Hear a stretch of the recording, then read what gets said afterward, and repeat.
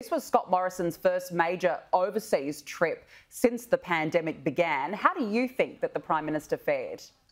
Well, Danica, great to be with you. Look, I think the Prime Minister did very well on this trip. There are a couple of little things which I thought were a bit strange.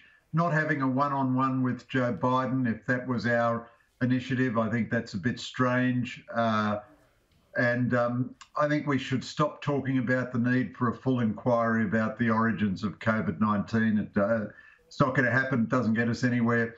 But these are very minor little, hesitations. I think overall it was a tremendously successful trip. To get all of those G7 nations expressing solidarity with Australia in its difficulties with China was a tremendous thing. You know, we are not friendless. The very fact that the Prime Minister was invited to the G7 is significant itself. Then also, Australian diplomacy was successful in avoiding any criticism from any of the climate change jihadists at the G7 of Australia's position. So there was no criticism at all of Australia on that. Free trade agreement with Britain is good. It's not revolutionary, but it's good. It's a step forward.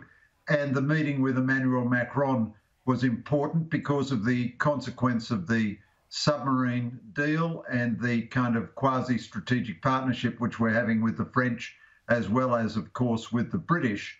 And then finally, the Asia-Pacific dimension of the whole trip. I mean, the Japanese Prime Minister and the South Korean President, our Prime Minister had bilateral meetings with them. He would certainly not have met the South Korean President in any other context.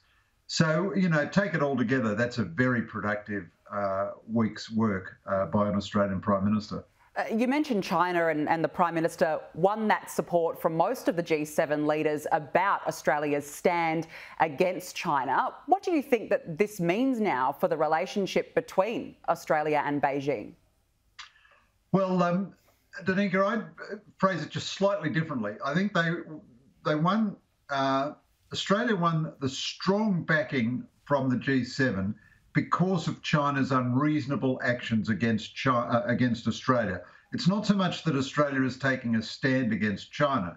Australia has done the most elementary things to preserve its own national interests, such as legislation which is foreign interference, keeping Huawei out of the 5G network and so on. These are actions which a lot of other nations have taken as well.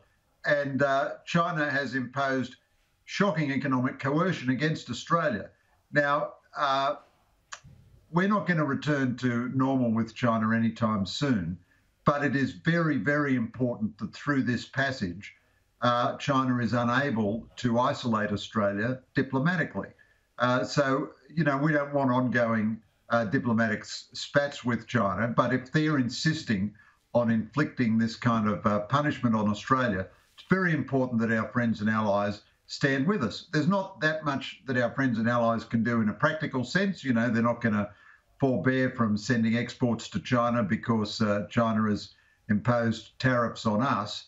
But the political statement was tremendously important. If anything, I think it makes it more likely that China will desist from its persecution of Australia because it's not having the desired effect. It's not bending Australia's will and it's not isolating us from our friends. Just finally, Greg, Sheridan, right now, of course, there's no concrete plan on when Australia's border will reopen. There's no vaccine timeline. The Prime Minister's chosen to travel while the rest of us cannot. Do you think it sends the wrong message? No, not a bit. No, I think that's absolutely wrong. The Prime Minister didn't go on a holiday. He flew 24 hours to work 6.5 days, 24 hours a day, to prosecute critically important Australian national interests. And then he flew 24 hours back and went straight back to work. Now, it's always been the case that on official, critical official business, senior Australians can travel. And then, incidentally, he'll quarantine for 2 weeks in the lodge. Now, I think the travel restrictions are very sensible. The fact is this virus is very cunning and adaptive, and this new Delta strain is desperately dangerous. Britain is having a new surge of infections, even though more than 70% of its population is vaccinated.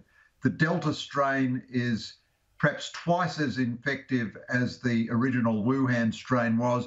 It attacks younger people, it attacks children, it gives you a more severe illness. I mean, we will eventually have to reopen the border in some measure. We're not there yet. Even when 70% of us are vaccinated, it's very unclear how we will reopen. And believe me, the overwhelming bulk of the Australian people would prefer not to be dead as opposed to enduring a few restrictions here and there.